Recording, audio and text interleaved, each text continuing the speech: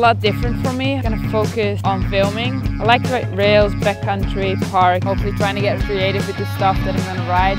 I want to get all of that on film.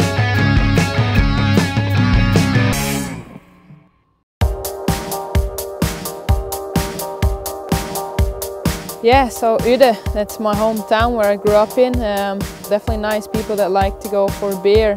No big cities around here. You gotta drive like half an hour, and it's nice to just see the old history of Holland.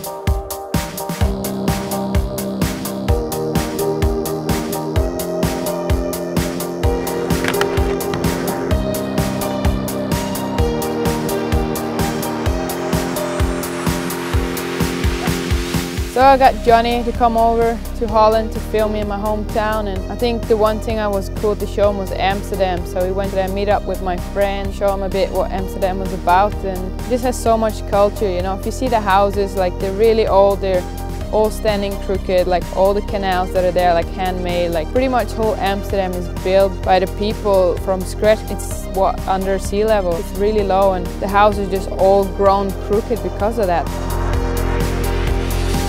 Bikes are everywhere in Amsterdam. I mean, like that's just the way to get around. It's just actually a pretty small city. You go from one side to another pretty quickly on a bike. Welcome to Holland.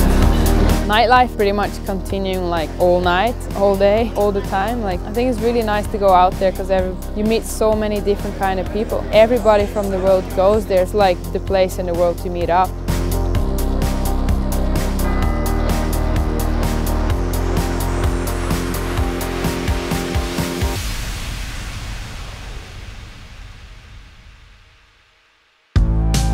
I guess I'm really lucky with the dry slope. As a young kid, I was maybe 6 years old. I started to learn to ski there for like a ski holiday. I just went back every day, you know. I got on my bike and just drove there with my brother, biking around.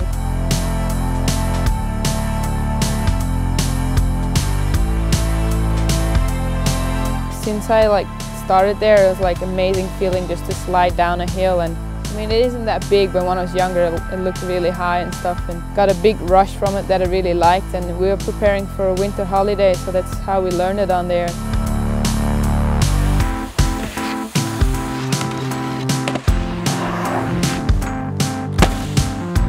It's made from trash. That's how it started. The whole town dumped their trash in one spot, and it kind of became a little hill. And it's actually really nice. It's kind of like going for skateboarding because you don't need that much outerwear.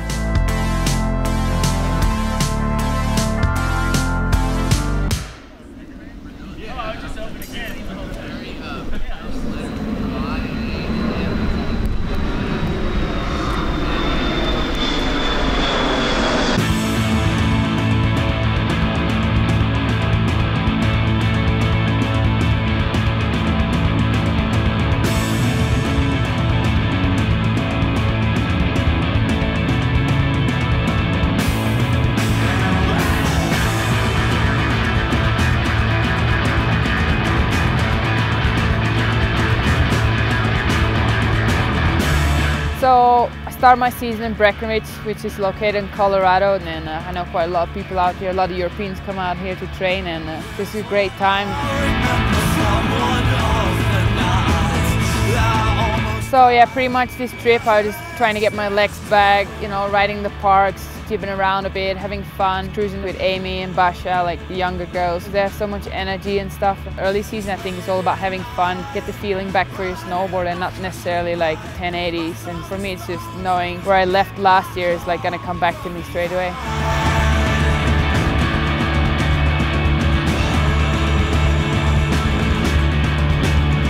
For me, it kind of came like skateboarding because I grew up on the dry slopes and it was a lot more like skateboarding. I like to do stylish things like front three, just olling off a knuckle or something, but just like really put the style in. Like I'd rather do that than do like a huge jump and just hock a trick that I can't really do.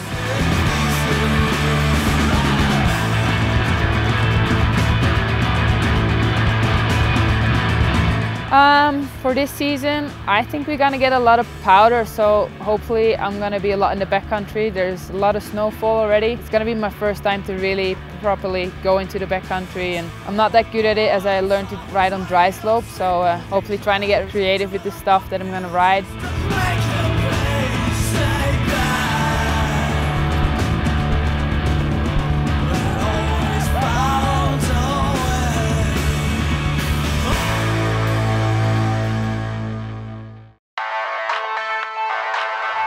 So we're here in San Juan's mountains, somewhere south of Colorado. Don't really know where I am as a European, but the landscape is amazing. I'm just kind of point out where we've built stuff in the past.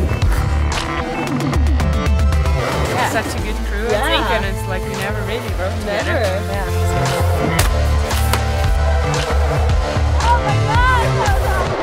I don't think I could have wished for anything better to start off my season with.